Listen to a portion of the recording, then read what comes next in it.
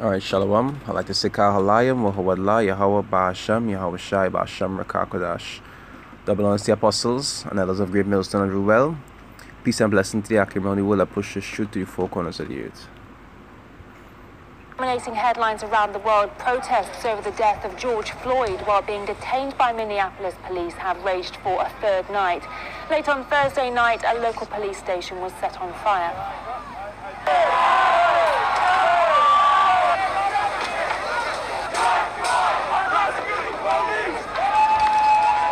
The police say protesters forced their way into the building and set it on fire. Personnel had been evacuated from the precinct beforehand. The city of Minneapolis, via social media, said there were unconfirmed reports gas lines leading to the building had been cut. It advises people to leave the area.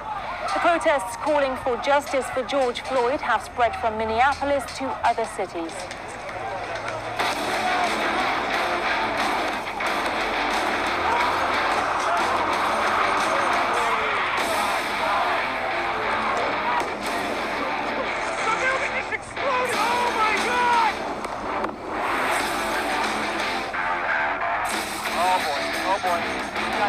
Right now, there's so much prophecies you're seeing in one small, in just a few clips. You're seeing uproars of the people.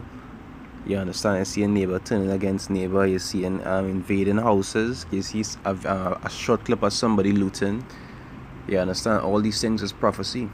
While at the same time, all these things must complete an agenda, because I see Apostle Taha did a video. I haven't watched it yet, but the video was titled "Order Out of Chaos." Also, as the same way I'm going to entitle this video, because these are things that the higher ups going to use to enforce more things on the people, because that's what they do. Anytime something happens, some kind of chaos or event happens, they use that to actually implement things to have more control over the people, just like they did for 9/11.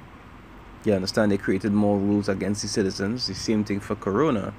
And now for these uproars, they're going to be even worse. These things might even be able to, initial martial law, to actually kick it off. Who knows? The Lord has his time and when he's going to actually make these things actually happen. But all these things are gateways. All these different types of chaos are just gateways for them to actually implement order, which is not really order, but their version of order, whereas more control over the people.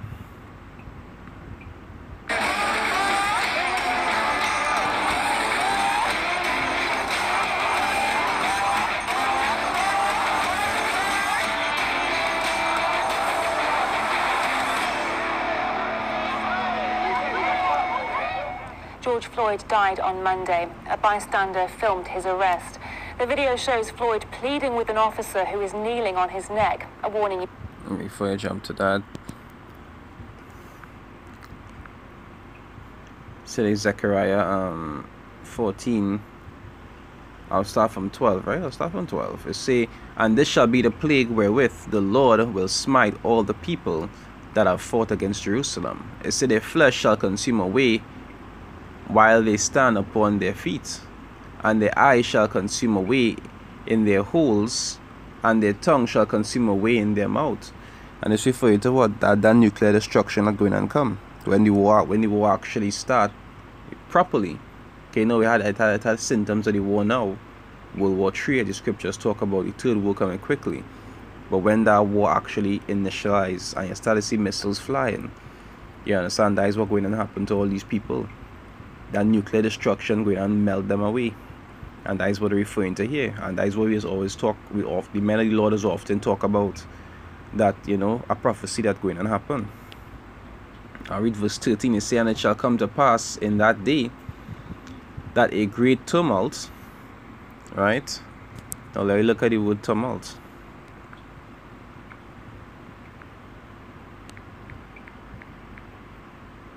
Tumult, right? A great tumult. It says state of noisy confusion.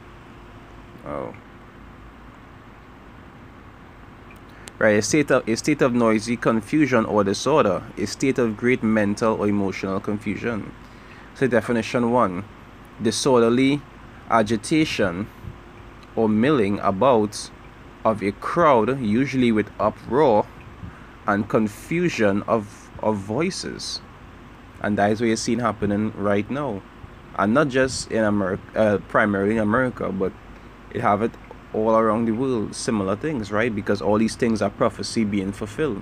Scriptures say all prophecy must be fulfilled, right? So when you hear people talking against prophecy and they're saying that this shouldn't happen and that shouldn't happen, that means they're not of the Lord. Because all the prophecies that the Lord stated must be fulfilled, right? Including the destruction of the heathens, including leading to eventually the complete annihilation of Esau. All these prophecies must be fulfilled. If somebody against that, then they are not of the Lord. It's a turbulent uprising, right? It's a violent agitation of mind or feeling, a violent outburst, right? And all these things going on right now.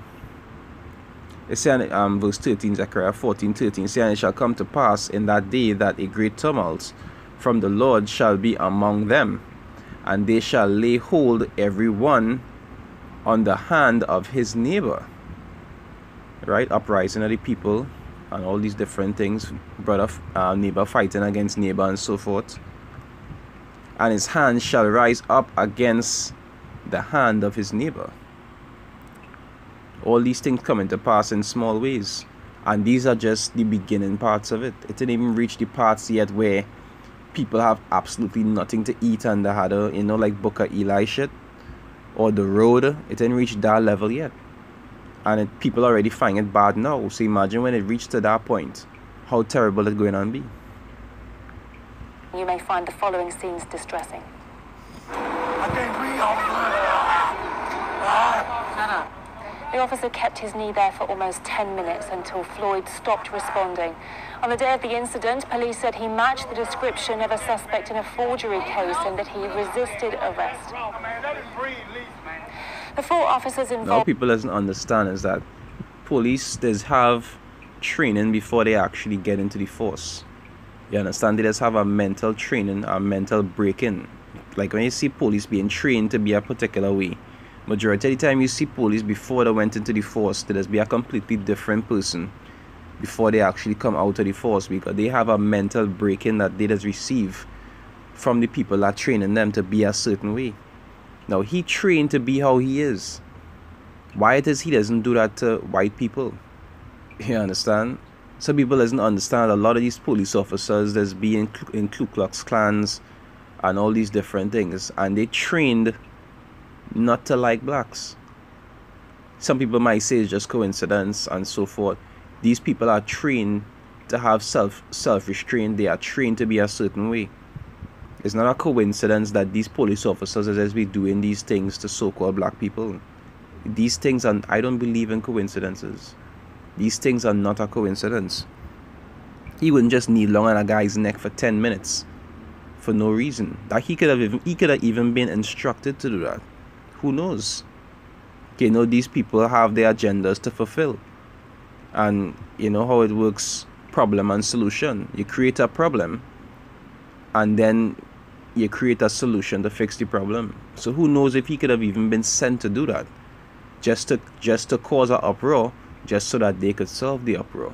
These people think on different steps. It's not just, you know, these people actually plan shit, just like with the 9/11 and all these different things. They just sit down and plan these things. They just create a chaos and then create the order out of the chaos. So who knows? Have been fired. The one who was pinning Floyd to the floor has been identified as Derek Chauvin. He was previously investigated over another death, a fatal shooting in 2006, as well as over other shooting incidents in 2008 and 2011. Another policeman identified in the video. So you see, he has so much investigations against him for different shootings, and if it been investigated, that obviously means it was wrongful shootings or whatever. 10 to 1 not shootings of white guys, but still he was in the force. You understand? Things like that, things like this doesn't add up. Total had reportedly been sued in the past over excessive use of force. Activist Michelle Gross told us the police think they can act with impunity. Is essential that these officers face murder charges. In fact, though, that not just should they face murder charges, but they should be arrested right now. One of the reasons that people in the community are so upset is because these officers are still running the streets, and these are dangerous men. And they're running the streets. They haven't been arrested. And if any of us had been videotaped murdering a man, we would all be in the jail waiting for our trials. We are not going to be able to calm the community down at all until we see that these officers are arrested. These officers really have a sense of, impunity, that there's nothing going, that they will face no consequences for their conduct. And that's kind of their usual feeling, is they have a sense of impunity. He literally was smiling for the camera as he was kneeing Mr. Floyd in the neck. He was practically smiling for the camera, knowing that people were recording him. He had no problem with that because he was more than certain that he was going to get away with it. And why it is he probably had that certainty, because who knows? I'm not saying it is, but probably that was his instructions. You understand? Remember, a lot of these they say, I think in the UK they say 1 out of every 3 officers are Masons. You understand? A lot of these people have their agendas, and there's being different things, so you could never tell. Because that's been the history in Minneapolis. President Donald Trump reacted to the incident, saying he expected his Attorney General to look into the matter. I've asked the Attorney General, FBI, and the Attorney General to take a very strong look and to see what went on, because that was a very, very bad thing that I saw. The Department of Justice has made the investigation a top priority and has assigned experienced prosecutors and FBI criminal investigators to the matter. Former Minnesota Governor Jesse Ventura told us that while it's difficult to look at Minneapolis burning, he understands the motivation of those protesting. Where you see the rioting take place on Lake Street in Minnehaha, that's my old neighborhood. I'm all for protesting. The thing that you got to remember is I, as a white person, still can't understand what these black people are going through. And let me give you a quick example. I have a friend who's a PhD. He's the head of the Sounds of Blackness, a Grammy Award-winning musical group, and he lives in Minneapolis. He said he's a black man, before he drives his car at night, he puts his license here, his insurance here, he puts his car registration here, so he doesn't have to reach for anything. I looked at him and said, are you kidding me? I've been driving in Minnesota for 50 years, and that thought has never even entered my mind. That's what the white people need to understand. We don't get it because it's never been part of our lives like it is with these black people. And that is why whenever people talk about blacks and whites are treated the same, or they have, equality in certain things. Yes, even back in slavery days, it had house niggers who had privileges, but at the same time, they was never viewed as equal. Why? Because there is no equality in life. One race will never be completely the same to another. No matter which race ruled in the past, one was always superior to the other at some point. It does never have an equal playing field for anything. So when people like to say that blacks and whites have the same opportunities, it's true, they have similar opportunities, but they will never be viewed as the same. They will never be viewed as the same.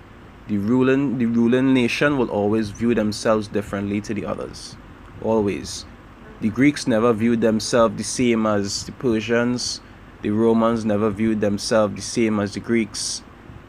When Nebuchadnezzar ruled Babylon, they never viewed themselves the same as Israel or the people that they conquered. That shit don't happen. So these people who are on top, which are primary, even though right now we're under the curses, so all the other nations above us, but primarily Esau, they don't view us the same as them. You understand? But right now you're seeing what? You're seeing uproars, and all these things are signs at the end. And right now it has so many signs going on of the end happening at the same exact time. All these things are nice, good things to see. This just shows us that we're getting steps and steps closer to the end.